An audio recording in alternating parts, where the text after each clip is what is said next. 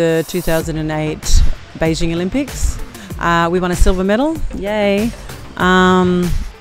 Just, you know, the hard work getting there, and having a small kid to look after, and, you know, trying to do that.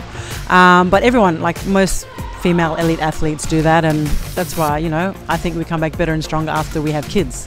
Well, I was just saying to the girls, the last 4 years I've been saying I wanted to retire. So they're like, oh yeah, you're going to be back next year. And I was like, no, I'm actually going to retire this year. So, you know, I got a little bit upset about it, but as you do, you know, you're closing one door and opening another door. Well, they'd definitely be my mum and dad. You know, they've always been there for me, you know, when I've done well, when I haven't done well, the ups and downs.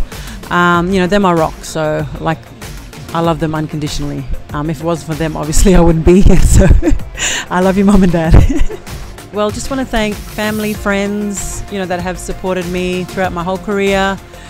Fans, obviously, and all the different teammates I've had in different states.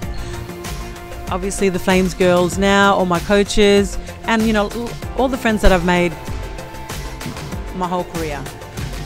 Just want to say thank you, you know, for everything. And I mean, you'll probably see me around anyway, just not playing on the court. So thanks for everything. Yeah, last but not least, I want to thank my partner, Nick, for, you know, being there and supporting me and looking after my girls when I'm away. Looking forward to the next part of our lives, babe. Love you.